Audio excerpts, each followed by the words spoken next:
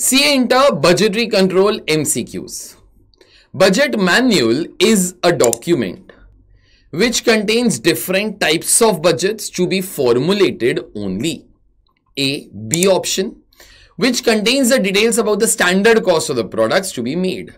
C is a big option, setting out the budget organization and the procedures for preparing a budget, including fixation of the responsibilities, formats and records required for the purpose of preparing a budget and for exercising budgetary control system. That was C.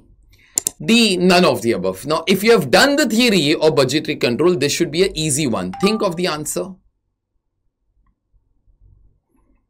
Now, budget manual is what? See, every company which follows a budgetary control system trying to make out the budgets. Budgets basically drive an organization to achieve its purpose. But you should try to make the budgets as accurately as possible. That is the duty of the budget officer. For that, we all have a budget manual. What is the duty, responsibility of the budget officer? Apart from that, how the budgets will be made, in what time frame the budgets will be made. Apart from that, if you will be computing the variances, how will the treatment of variances be done? All these things, all these particular things, including say the hierarchy of the organization, which people will have a say in making the budget, so on and so forth.